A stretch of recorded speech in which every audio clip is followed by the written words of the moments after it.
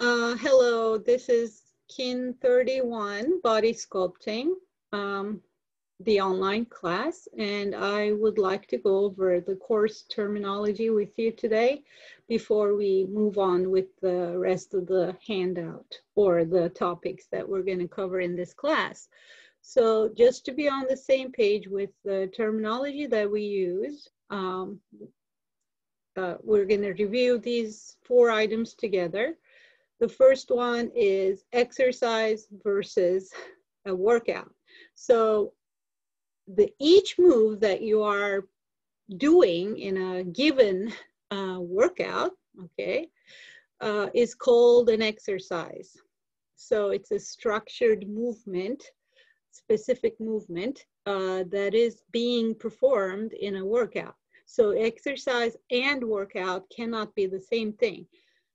When we use it in this class, when the exercises are put together to design a program that is called a workout. So let's use the word workout for the entire exercise program that we put together with many different exercises, and an exercise just for one movement that we perform.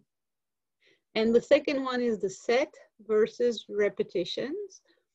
The number of times we perform an exercise or a movement, such as a squat, continuously without giving a break, is called the number of repetitions, okay?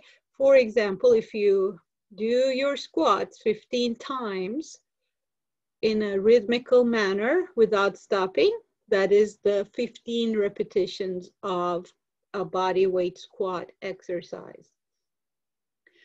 The act of going through these prescribed number of repetitions is called a set. So a set of repetitions, okay? So if you repeat the exercise 15 times, that is a set of 15 squats. And if you want to do another round of 15, that is the second set of the 15 rep squats, or however many repetitions you can do in the second set. And if you want to repeat it again, that's the third set. So the exercises are done in the test, in the workout with the set in mind. Okay, so you're just following the guidelines or the prescription by repeating the sets.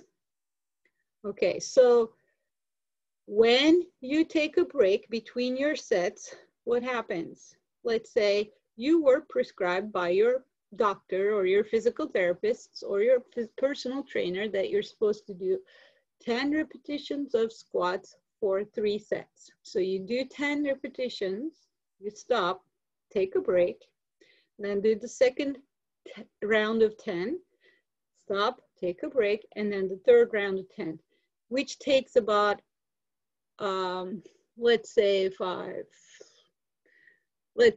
2, 6, 10 minutes in total, 3 times 10 body weight squats, okay?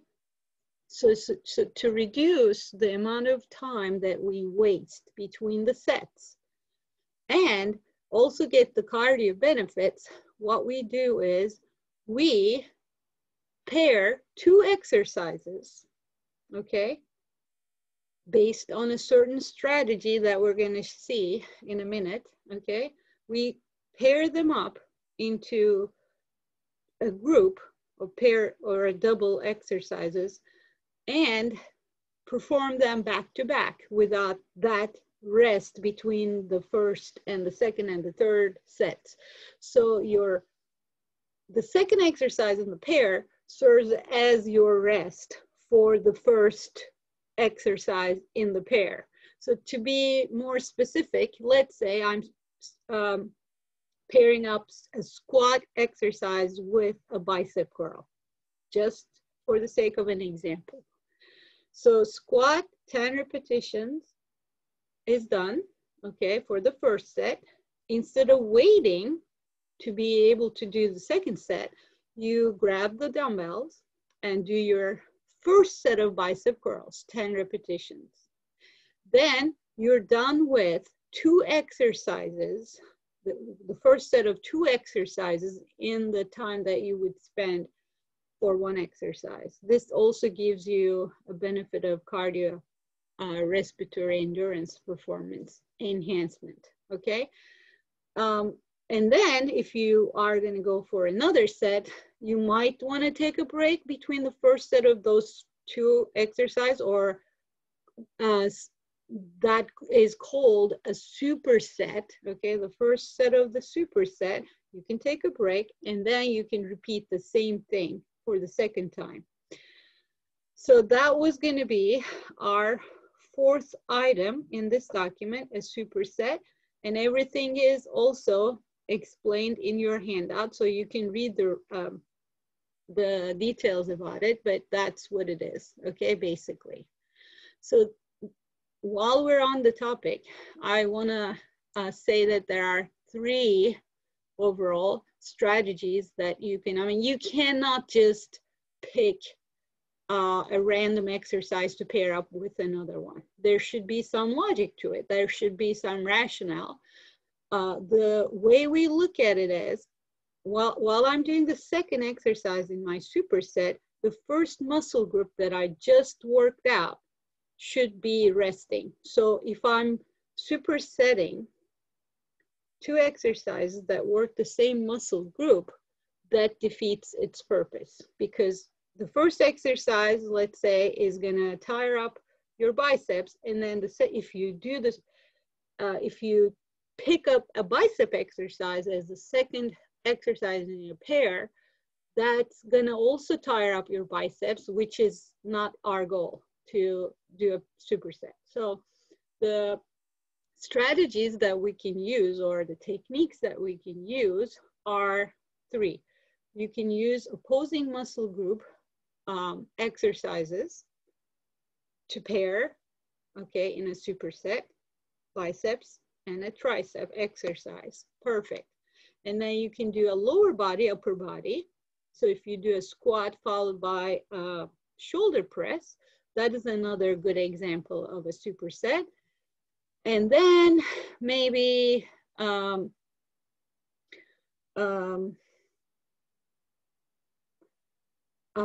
different muscle action.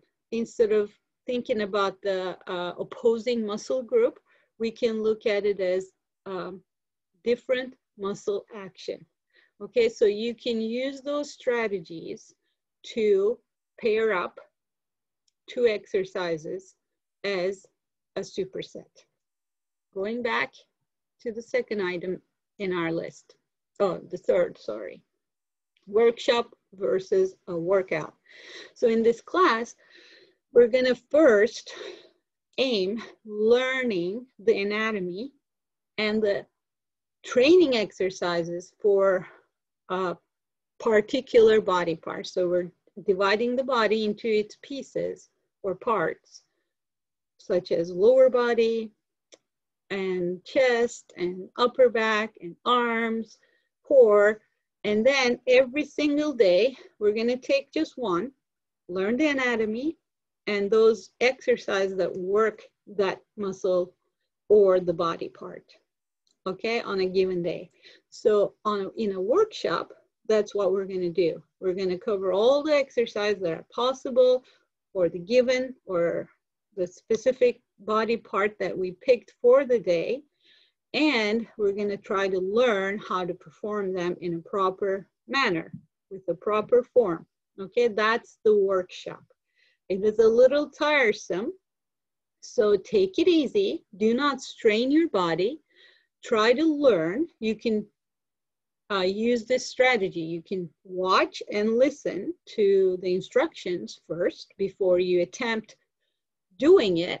And then maybe you can try it with a couple of repetitions, because on that specific day, you have to be going through all the exercises that are possible for that given body part, which is a little intense. That, again, I repeat, take it easy. Do not force your body. Do not strain it during the workshops, and your goal should be learning the proper technique to perform that specific exercise.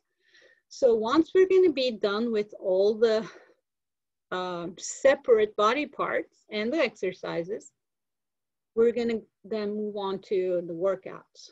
Workouts will have a goal, specific goal, and we will also look at how we design a workout, okay? So in the workout, for example, you might have a goal of improving upper body strength. So you're gonna go ahead and if you also aim at cardiovascular endurance improvement, you might want to, use some supersetting strategy to be able to reduce the amount of time that you spend in the workout. Okay, so, and those acronyms you can use in your own program design or exercise prescription, and you can also, see those or use this document as a reference on our website or Canvas shell, okay? So that's about it for the first portion of the lecture. I'll see you in the next one.